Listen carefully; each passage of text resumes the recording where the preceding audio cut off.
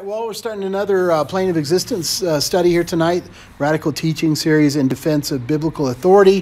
What we're going to look at tonight, I've entitled it The Center of the Universe, because I was just thinking about how, you know, this whole thing with the heliocentrism, what started with Copernicus, reimagining what Ptolemy and Aristotle and all these guys from ancient Greece had come up with as far as the makeup of the universe and our world system, and taking us from a geocentric, which focused the Earth as the center of the universe, to more of a heliocentric, where the sun was the center of the universe for a time, the Earth spinning around the sun.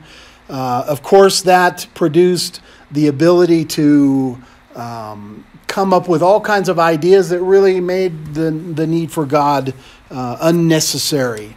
And in that idea, where we're now focusing on the sun being the center, and then, of course, later they said, well, there is no center of the universe. As we think about those ideas, it's interesting to me that Satan seems to almost want to do the opposite of what God's word says. A lot of times in the Satanism and paganism, they look at what God's word says and then say, okay, let's do the opposite. And oftentimes they really do twist God's word completely upside down and 180 degrees out of what he intended. And of course, you can look at the family structures that God has set up, and so many things. The whole idea of evil is a departure from good, and the true good is God himself and his word. And so a departure from that really means to get away from this earth-centered God's promise and God's favor being upon his creation, this creation that he has described in his word, and a real focus on man's plan, God's plan of redemption for man. All those kind of things seem to be the focus of what God's word is. And the more we get into this heliocentric model, and then, of course, later the Big Bang model that says there is no center of the universe, it really seems to go in an opposite direction from what the Bible is teaching. And so I thought, if we take that from there is no center of the universe at all and bring that back to God has placed the earth at the center, is there a center of the earth? And with the flat earth model that is commonly produced out there, this idea of the flat surface being a circle, a disc, all the continents being around the central pillar of that disc being the North Pole, and then the South Pole, what is known as the South Pole, is just really a ring around that disc holding in the waters of the earth. And that's the common model. We don't know if that model is true, obviously, and a lot of the things we're going to talk about tonight, there's no way we can prove it. All we can do is examine God's word. We have no means of going to the North Pole and proving what we might think about it to be true in opposition to what we have been told. Obviously, making a trek to the North Pole is extremely dangerous, and the South Pole as well. And there is no way to prove those things outright, but we can stand upon God's word, and we can examine God's word and try to understand what God has said about his creation, what he has said about at the end of his creation when he decides to start over again. As we looked at the flood, he basically decided to start over again, and the Bible says that he's going to start over again once more as a means of judgment upon the earth for rejecting him. He's going to completely incinerate the entire universe, which is the concept that we find in the book of Revelation and other places. And so in thinking about that, is there a center of the earth? Well, this model that we talk about really does put the North Pole at that center. And it's very interesting as we look at Copernicus and this fundamental change in the way people thought, or the 15th, 16th, and 17th century, as they went into that time of Renaissance, which became a time of enlightenment, where they completely took the Bible and threw it away as far as being a repository of truth. But at that time, the maps that dealt with the North Pole, very interestingly, focused in on that centerpiece of the Arctic Circle area being an actual place. Not the frozen wasteland that we know of it today, but an actual place where people dwelled and land masses were located. And it's quite interesting because all of the ancient, not all of them, but many of the ancient civilizations and religions and philosophies of many thousands of years ago also believed that North Pole area was indeed a place of paradise. That's where paradise was, and paradise was lost. Just as the Bible teaches the Garden of Eden, the paradise story there, the tree of life, the tree of the knowledge of good and evil, all those things. And then man sinned, broke God's laws, and was kicked out of that area and could not return ever to that area. And so as we understand that and think about that, we have to at least say, well, is that area now that was once known as the Garden of Eden, is it completely gone? Is it not detectable at all by us because of the flood? Has it been destroyed completely? Or is it possibly in this North Pole region, as many people are beginning to wonder about? And so that's kind of what we're going to talk about tonight. It gets away from the firmament discussion that we've been having. But interestingly enough, we're talking in this section of our study right now, as we've gone through here. We've talked about the suppression of the truth. We've talked about the deception itself and man's attempt to hide the truth of who God is and the truth of his word, and really produce a theory that says God is dead. But we are in this section right now of biblical cosmology. And so we're looking at what the Bible says and saying, well, can we find that on the earth today? Can we find what the Bible is saying here and reproduce that somewhere here on the earth in an effort to support the biblical text? Because certainly over the course of time, the Garden of Eden has become a euphemism for, that's just fairy tale. It was a spiritual thing, a spiritual truth that God was trying to teach. There was no real Adam and Eve. There was no tree. There was no serpent in the tree trying to deceive them. It's all just spiritual stuff. As we've talked about in the past already, people take God's word and put it in that category of allegory or spiritualization. And but I want to again look at it from a biblical cosmology perspective and say, is there a real place called the Garden of Eden? Does that place exist today? Is it possible to go there? And all those kind of things are interesting in the light of this idea of biblical cosmology.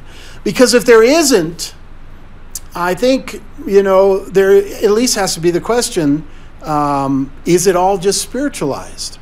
Because if we can take this, which is another fundamental piece of God's whole plan of redemption, if there was no literal Adam and Eve in a literal place called the Garden of Eden, paradise, where they sinned because of a serpent and they were kicked out of that garden and never could return, then what's this whole thing about Jesus Christ all about? If there's no fall of man, if man didn't really fall in the garden, literally, then why is there need for a redemption?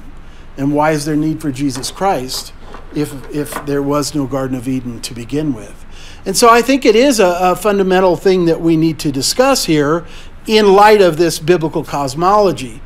Because within that flat earth dome cosmology that we've talked about,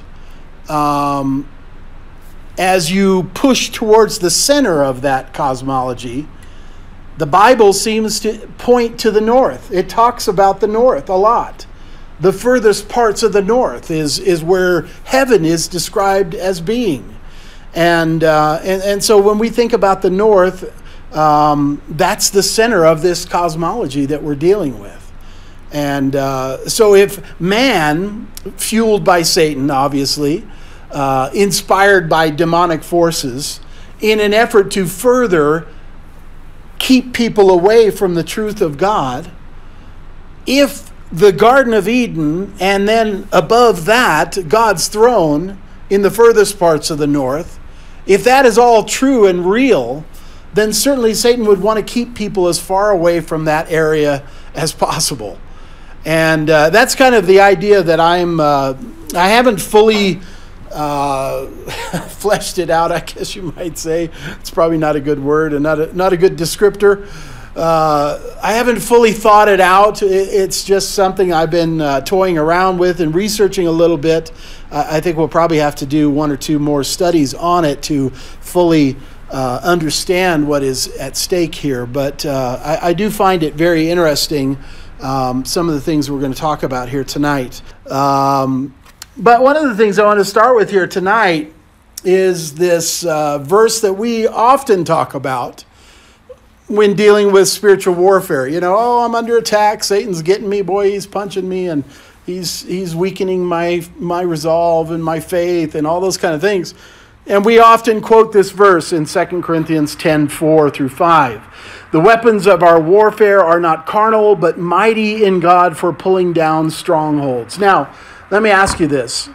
If there is a massive deception to hide the truth of God himself and God's creation and a defense of his word, if there is a deception that big and that is being suppressed to the level that we have discussed here in this biblical cosmology, flat earth discussion, is that a stronghold?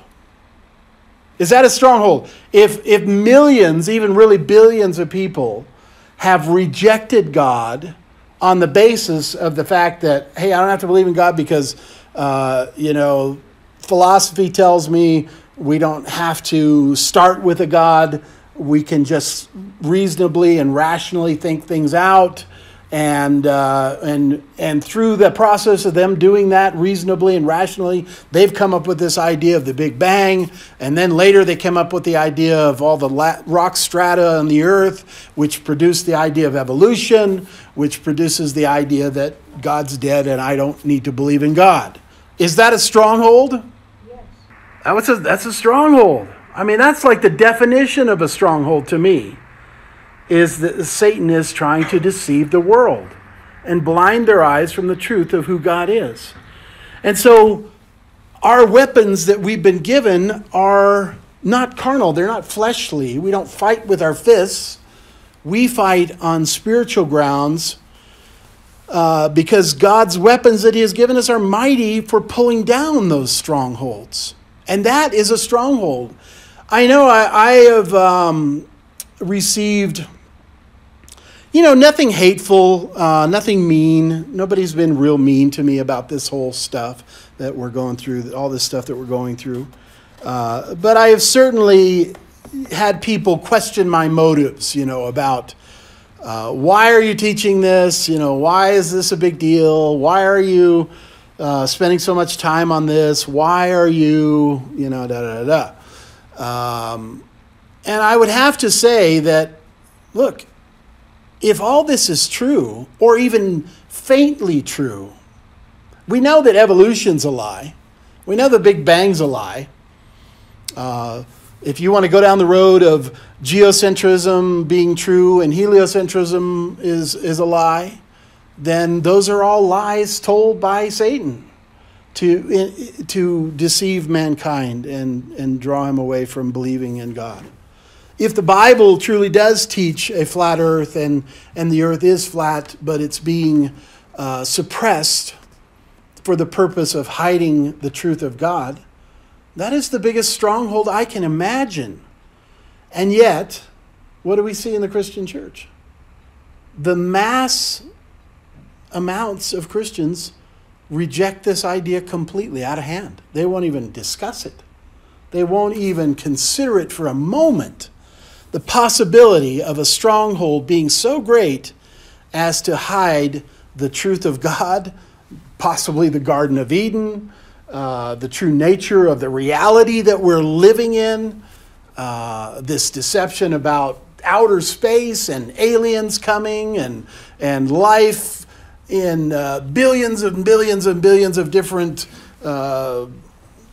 forms from other planets and other solar systems and other universes. I mean, the deception goes on and on and on. Not based on science, but based on ideology.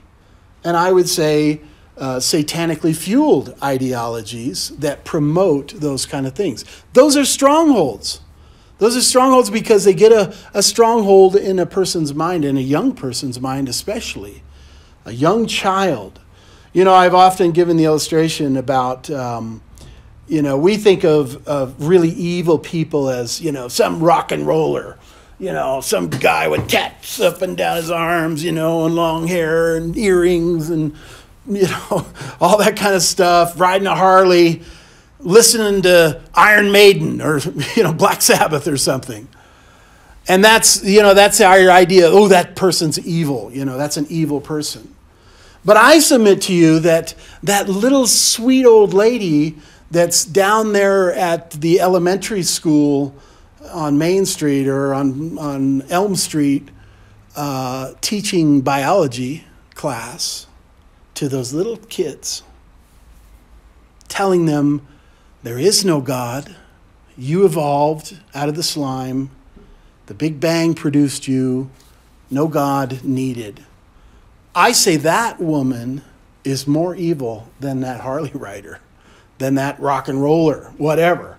I mean, obviously we don't know what's going on in their personal lives, but just the illustration of, somebody who's deceiving a whole generation of children into believing the lies of Satan.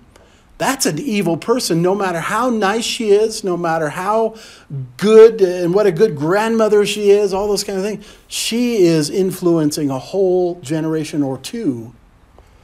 So all these things are strongholds. All of them are strongholds. So what does it say about it? Well, casting down arguments and every high thing that exalts itself against the knowledge of God, bringing every thought into captivity to the obedience of Christ.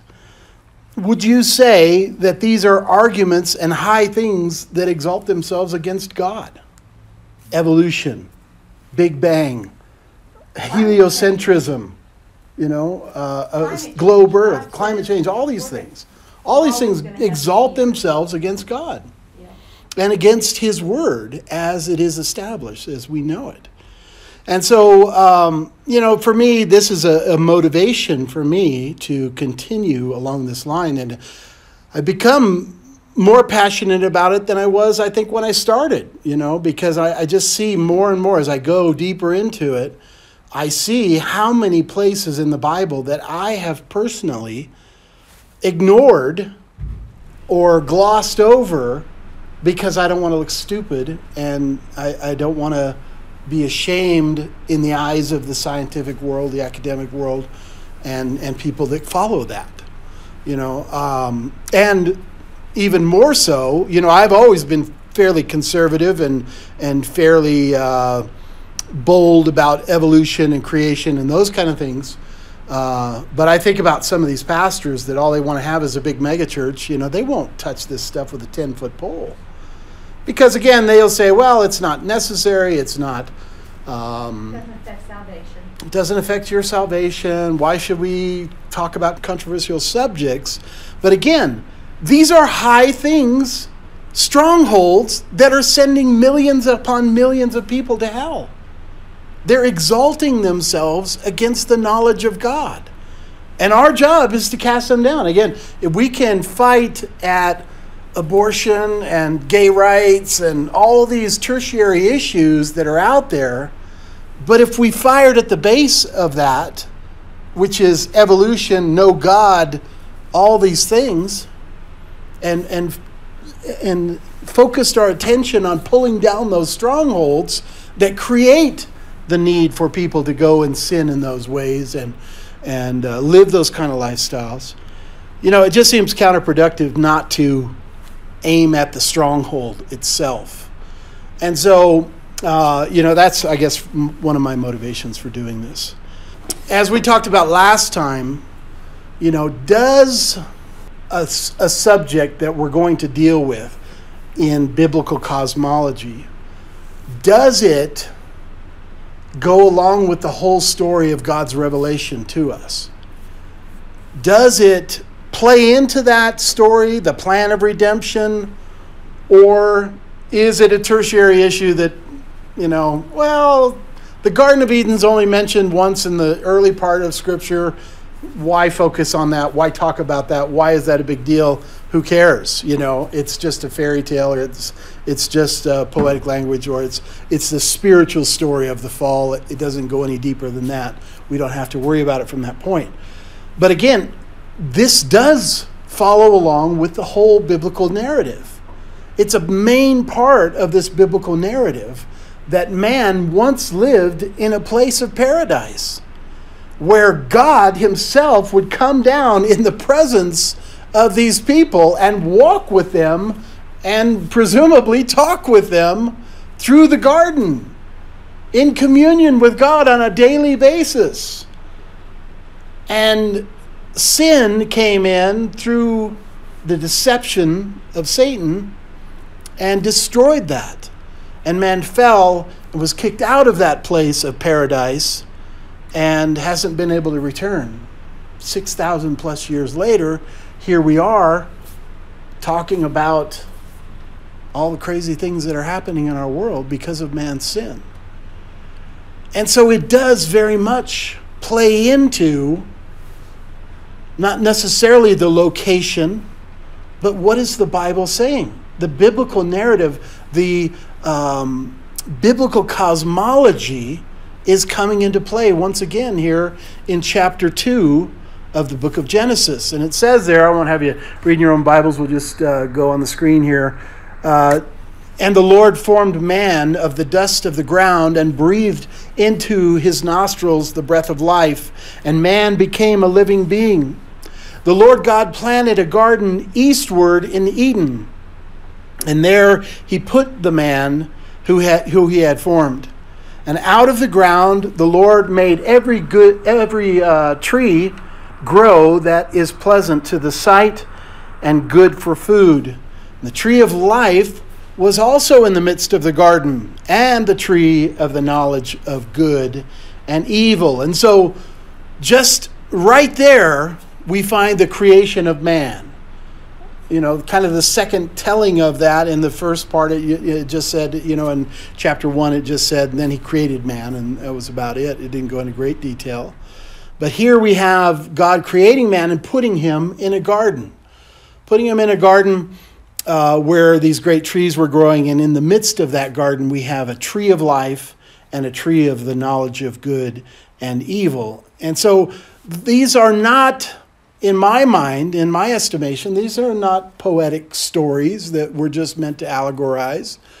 In my mind, God did this. I mean, that's what the Bible's saying right here. It's not giving you any room, I don't think, to say, well, that didn't really happen. That was just a story that was told, that kept getting told over and over and over again, and there probably was no real Adam and Eve. No, that's not what it's saying here, is it? It's really describing a historical event that is taking place. But most of the world and most of Christianity has relegated it to that category of it's just an old story that is meant to give us a spiritual meaning. Now, the spiritual meaning is foundational, and most Christians, I think, hold to that idea still, that man has fallen, that the world as a result has fallen, and that we need redemption. And that's why Jesus came and he died on the cross and he rose again for the forgiveness of our sins, if we believe in that. But again, I think a literal interpretation of this passage right here is this really happened. This is a real place and a real historical event that took place in it. And the tree of life is a real tree. Do you believe that? The tree of life is a real tree? And the tree of the knowledge of good and evil is a real tree as well. And there was a real serpent that was slithering around in that tree who somehow, some way, we don't know, was a manifestation of Satan himself coming to deceive and call into question, by the way, the veracity of the Word of God. That kind of plays into the story, doesn't it? Calling into question the veracity of God's Word. Oh, did God really say? You know, it's always this ever-present deception and lie that we see coming from Satan. And so I think, taking this at face value, we have to believe that these are real events taking place in a real place. Now, a river went out of Eden to water the garden, and from there it parted and became 4 riverheads. The name of the first, Pishon, however you want to say that, it is the one which skirts the whole land of Havilah, where there is gold. And the gold of that land is good. Now, many people have been interested in finding the Garden of Eden and the land of Havilah just because of that statement right there. You know, the oil that we find in the Middle East that has made the Middle Easterns so wealthy, some of them, the sheiks anyway, it was found as a result of somebody looking in the Bible at a place where it said that it was talked about tar or something. I can't remember the word that was used, but somebody read that in the Bible and said, that's oil, and went over and found oil, and there you go. That's why we have the petroleum industry that we have. It's because somebody read the Bible, believed what it said about a passage just like the one we're looking at right here, and gold of that land was good, and said, I'm going to go over there and find that gold. Black gold, Texas tea. Anybody get that? 2? Okay. 2 of the older folks here got that? All right. But anyway, many people have been interested in finding it, and they have researched and looked for it for that very reason right there, is to find the gold. And then you see Bdellium and the onyx stone are there as well. We know, kind of after this point, it starts going into the story of the fall of man, Adam and Eve sinning, and the whole thing with Satan. And then when you pick up in chapter 3, verse 22, you have man getting kicked out of the garden. And so it says there, behold, the man has become like one of us to know good and evil, because he took part of that tree of good and evil. And now, lest he put out his hand and take also of the tree of life and eat and live forever. Therefore the Lord God sent him out of the Garden of Eden to till the ground from which he was taken. So he drove out the man, and he placed cherubim at the east of the Garden of Eden, and a flaming sword which turned every way to guard the way to the tree of life. And so he placed cherubim. Now, it's not just one. There's one sword, but there has to be at least more than one cherubim, because he's saying he placed a couple of those angels there to guard that way. And a flaming sword which turned every way to guard the way to the tree of life. Now, is that spiritual? Is that something that can be seen? You know, I mean, there's just no way of knowing for sure. But we know that man has not found the Garden of Eden since then. So that may be a sense of God just saying, I'm protecting it so that man will never find it again, and can never enter into the Garden of Eden, have access to that tree of life ever again. And so that's a interesting aspect of the study. Now, as I was kind of commenting before we got started tonight, when we started going down the path of biblical cosmology and studying what the Bible says about the creation, what the Bible says about the flood, and what the Bible says about all this stuff, You know, I've just been amazed at the conjunction that we find with our faith, the Judeo-Christian faith revealed to us in the Bible, and the fact that all of these other religions and cultures of the world have similar stories. And I've talked about it quite a bit as we've gone through, just saying, you know, that to me, it doesn't affect my faith whatsoever. It doesn't because, you know, many people will say, obviously, well, look, you know, that just shows you that the Bible's the Christian faith is just another religion, like all these other religions. You guys borrow from each other and share stories and make up stories and you know, change the names just to make it fit your religion.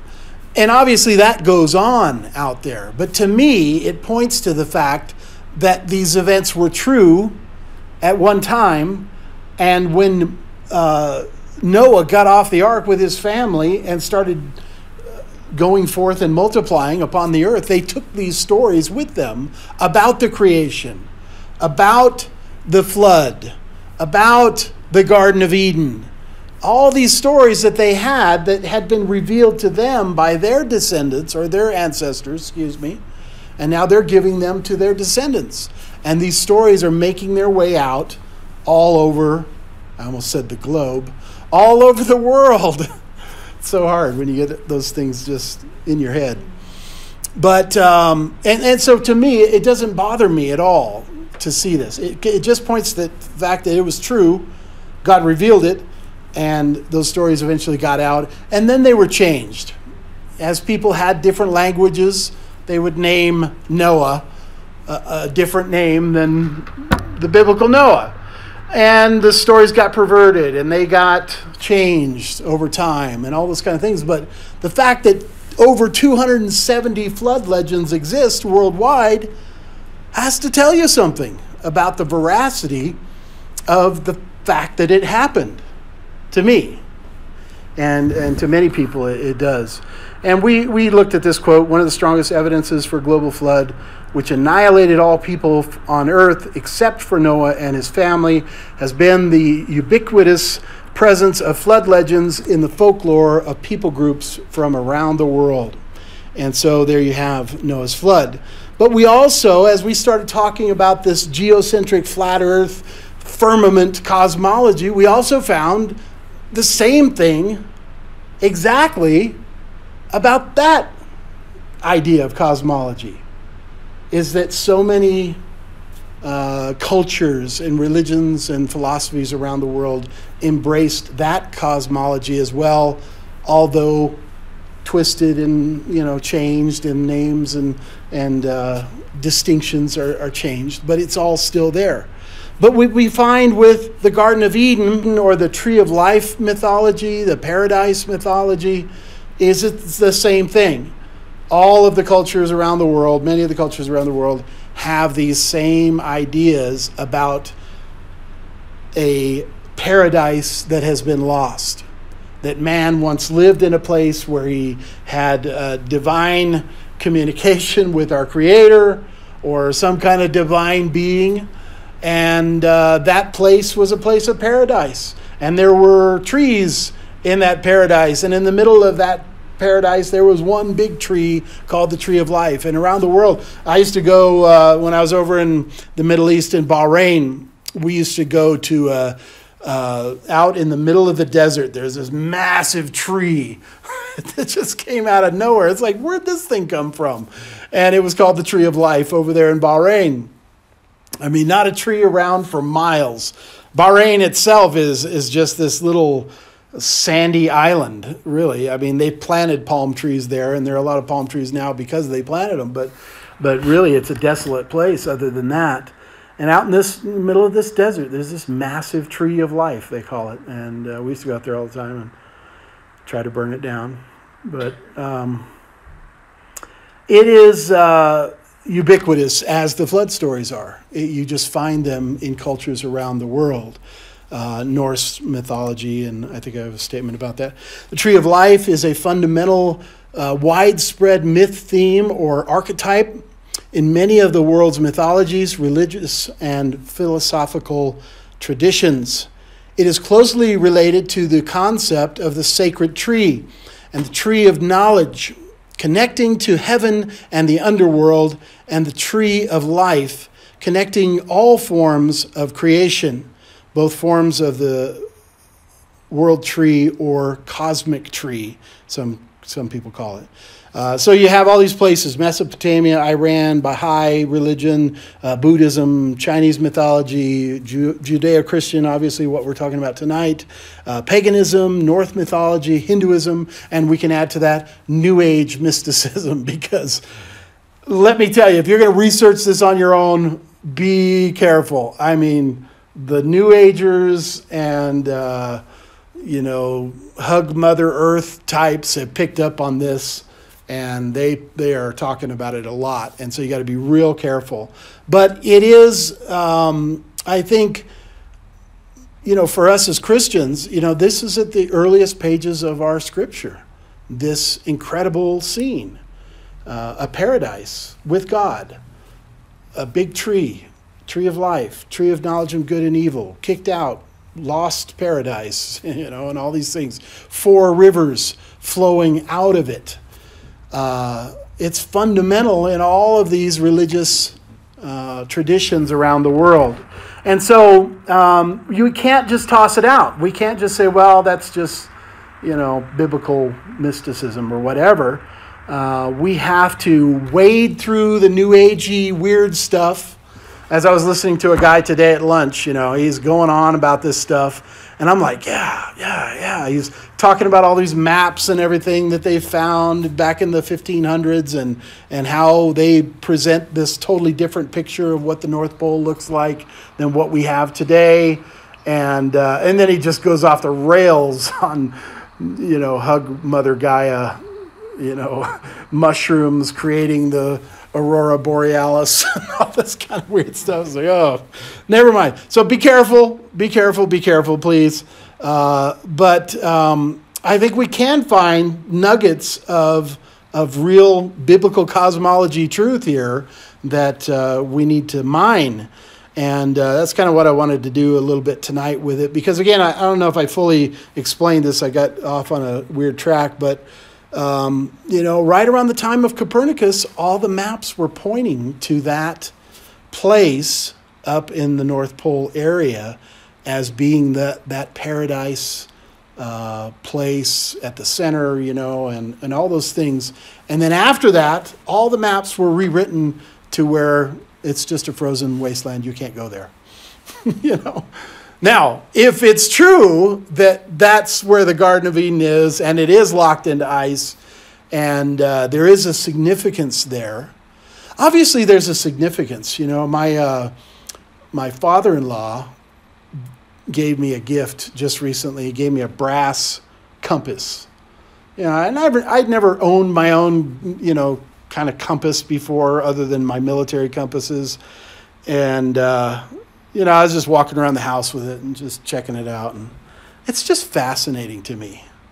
Here we're talking about this stuff. We're talking about the North. We're talking about a place of paradise maybe that's at the North Pole. The Bible seems to indicate that there's a significance about the North. And we have these compasses that point always to the North. And it's just fascinating to me. Some of the anecdotal kind of evidence like that, really, it's just fascinating once you start digging into it. And again, be careful. But, typically what people have said is that Eden, the Garden of Eden, was located at the top of the Persian Gulf, in an area where now it's flooded over by the Persian Gulf. And I had another map that said that the Persian Gulf didn't get to the level of depth that it is now until about 4,000 years ago. And so they believe that the Garden of Eden is now covered over by the waters of the Persian Gulf.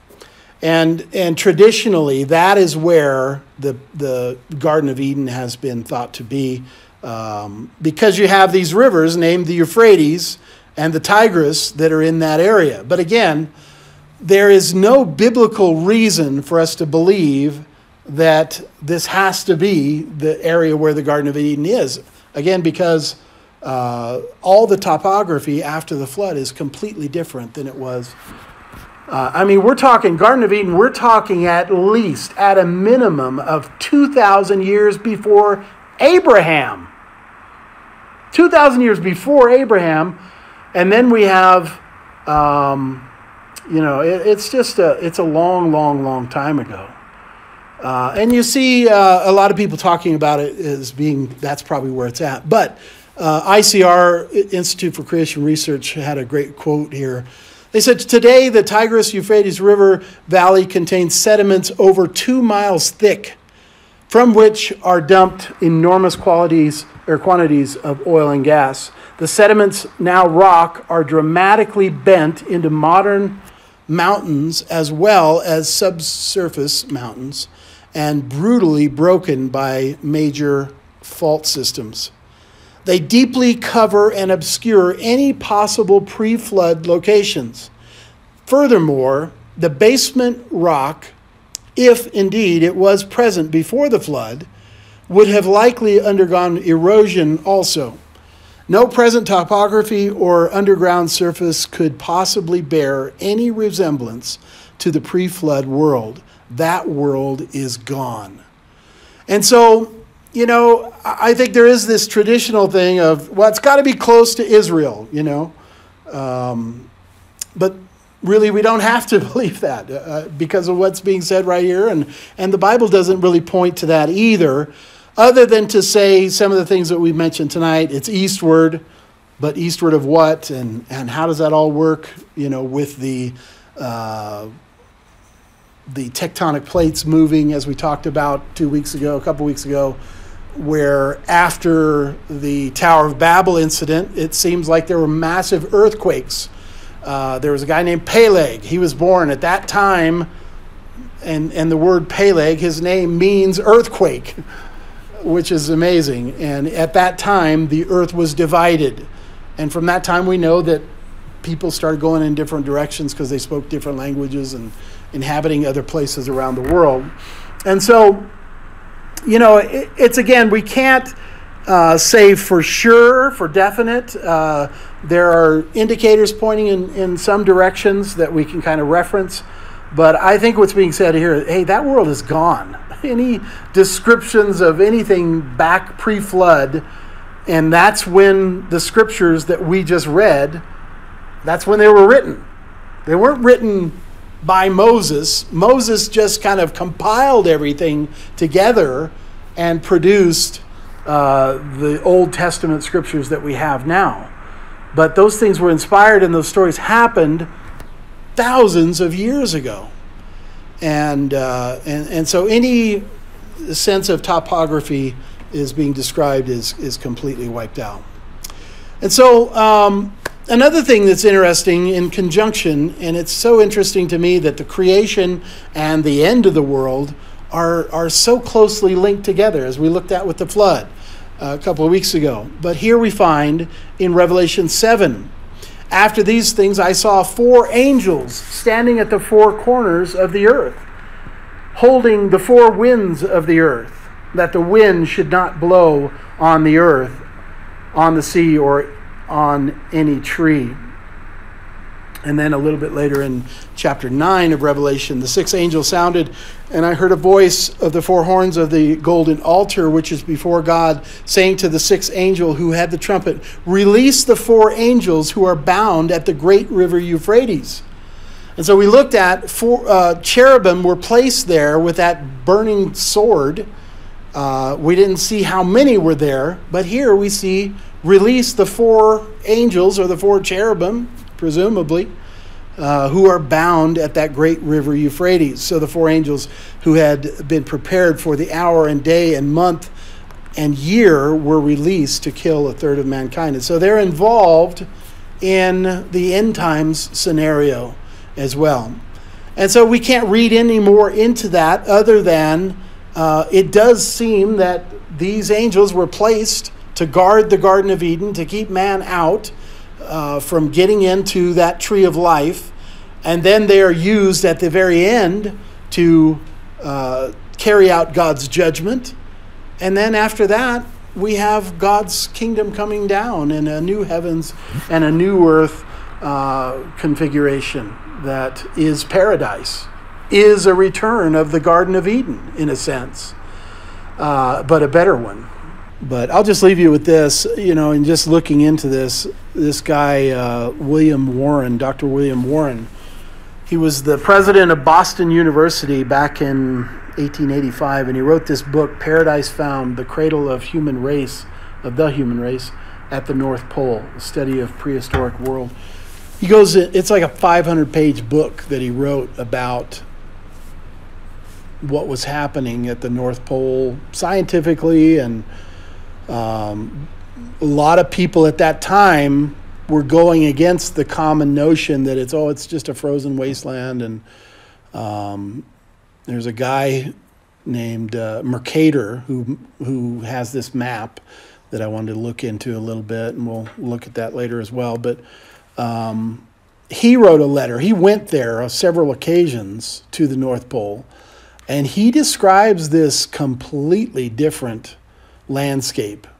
He describes these 4 rivers and these 4, this big mountain at the middle of that place. And this guy gets into that, and he talks about that, references that, and it's pretty interesting stuff. Again, can you take it for, I don't know, is it true? One of the things that I scratch my head about in thinking about this, and we'll talk about that guy's book. I haven't had a chance to read it and really look into it, so I'll hold off on that. But when I grew up, I saw maps like this, right? At the North Pole, you see these land masses, and then you see this big sheet of ice. And at that time, I don't think they believed that, or 100 years ago, let's say, that it was just ice, that there was a landmass underneath it, and the ice was just piling on top of it and then spreading out from there. But you saw maps just like this. And the older maps, again, you go back to the 1600s. Obviously, the maps are not completely to scale, let's say.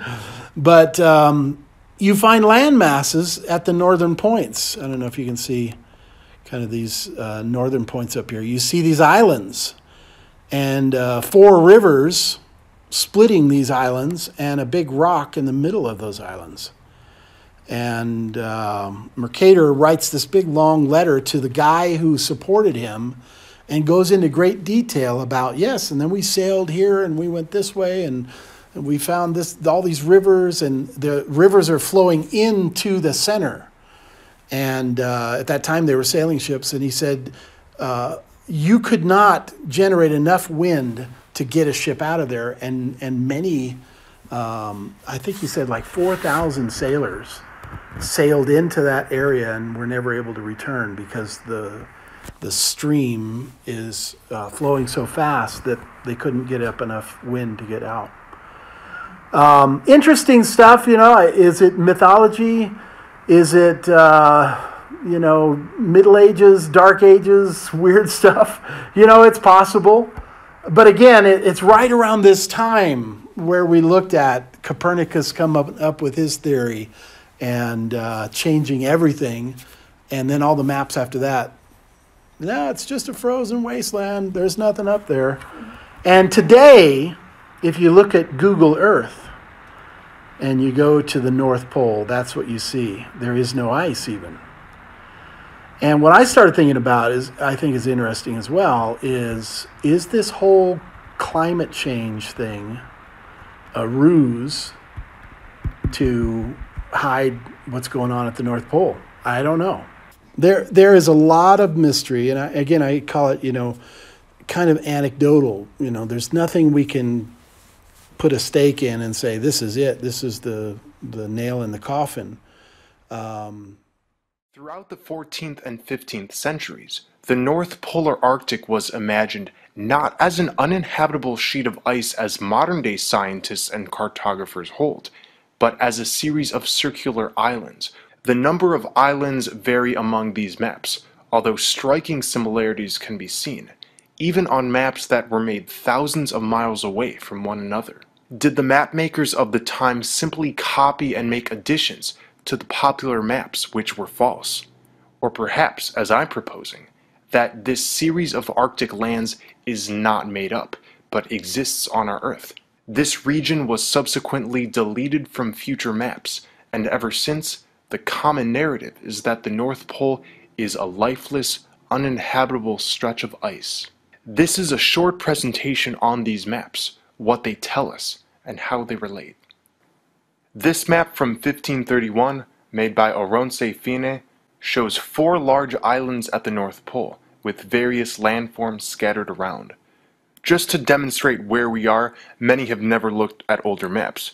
This is Europe, Africa, Canada, and Russia. This is Greenland, quite close to the North Pole's southern continent. At the center we see a massive rock formation or mountain. We can draw similarities to the center of the 4-continent system of Asian cosmology, where a sacred mountain known as Mount Meru or Mount Shumasin lay. This map from 1534, made by the same mapmaker, gives us a similar but slightly different configuration. The North Polar lands are seen as 5 or 6 large islands, and the center being what appears to be a central island, again with a large rock formation. This is Greenland, Scandinavia, Iceland, and Canada. This map is from 1594 and made by Cornelius de Jose. At first glance, we notice how magnified the North Polar region is compared to the previous maps. Instead of Oronce Fine's version with large bodies of water separating the island, we have the 4-continent system divided by thin canals, which meet at the center, where there is again seemingly a massive rock. For reference, we have Greenland, Scandinavia, Iceland, and Canada. This map, also from 1594, by Petrus Plancius, shows these same 4 continents, but separated via hemisphere. The inland sea where the 4 rivers meet is very pronounced, and again, we can marvel at how large of a system this is, and also how close it is to what we would call these outer lands. This map from 1595 by Gerhard Mercator gives us a close-up of this system. In small letters reads, Rupes nigra et altissima, the black and very high rock, at the center. There is a mountain range surrounding each island continent, which in one of Mercator's letters he describes as being 14 miles wide. This is a version from 1608. It's interesting that in previous versions of this map, the southern continent isn't sort of blurred out, but is extended. The smaller islands below are completely different.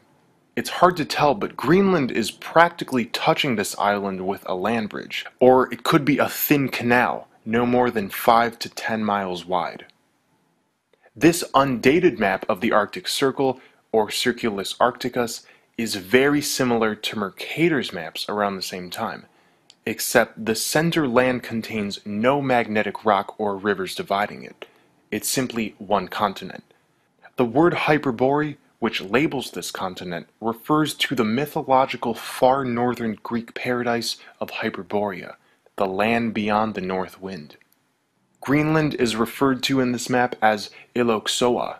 To the right is Scythia, which is interesting because in the 4th century BC, Aristotle wrote of Hyperborea as being past the Riphean Mountains, on the borders of Scythia, although no topography is shown on this map. This is an undated Japanese map with no name attached. It looks like it's probably from the mid-1500s. The Arctic region on both hemispheres show what looks like the edges of the 4 landmasses. This map, too, is undated with no recorded name. It's a Chinese map. We clearly see the northern half of the same structure shown in Mercator maps. the indrawing seas, dividing rivers, large rock at the center. Here's another undated Chinese map. This one is the sloppiest, least concise, and most different of all of these maps. There are 5 or 6 main islands with various scattered smaller ones. And just for reference, this is Canada, Russia, and this landmass appears to be Greenland. This map from 1567 by Abraham Ortelius includes at the North Pole 2 of the 4 island continent system, and this is like the original Mercator maps, showing Greenland with either a connecting land bridge or a thin canal between the borders.